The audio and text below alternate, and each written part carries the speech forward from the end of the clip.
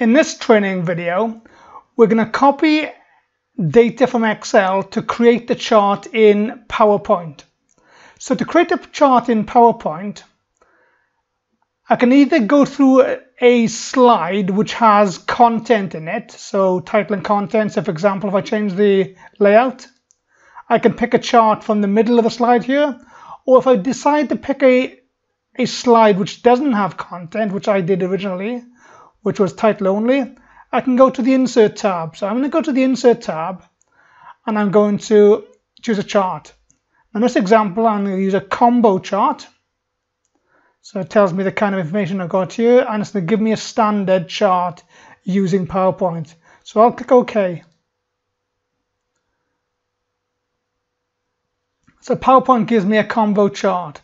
Now in PowerPoint, the chart is controlled through what's called chart in Microsoft PowerPoint. So that's the data that I need to control the chart with. Well, I've already got Excel open, and I'm going to copy A1 to D5 straight into the PowerPoint chart data area. So I'm going to copy.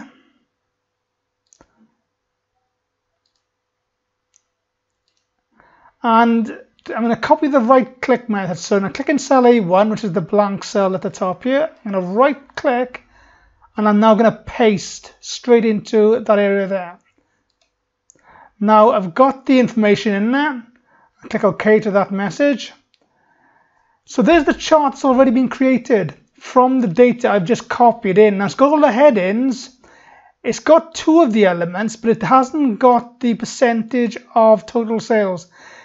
If this ever happens, if you've got more than two elements, so it's the one element is sales, the one element is expenditure, I can now control that within PowerPoint. So from within PowerPoint, I'm going to click on the Format tab under Chart Tools.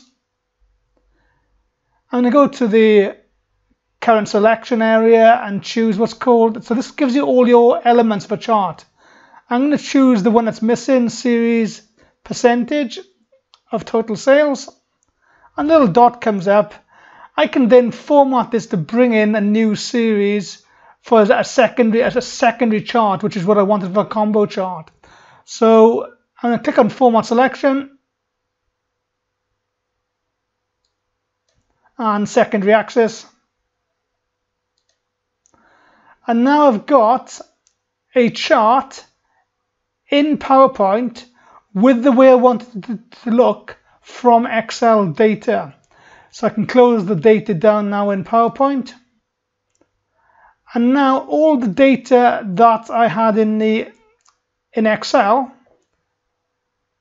and the data I wanted has now been copied straight through to PowerPoint. So this is how you can link data in Excel and copy it to PowerPoint to produce a chart in PowerPoint. So there's a chart produced in PowerPoint from Excel data. So this is the way you can work with your Excel data to produce charts in PowerPoint if required. This completes the training video of creating charts in PowerPoint using Excel data. If you enjoyed this video, make sure you like and subscribe to our channel.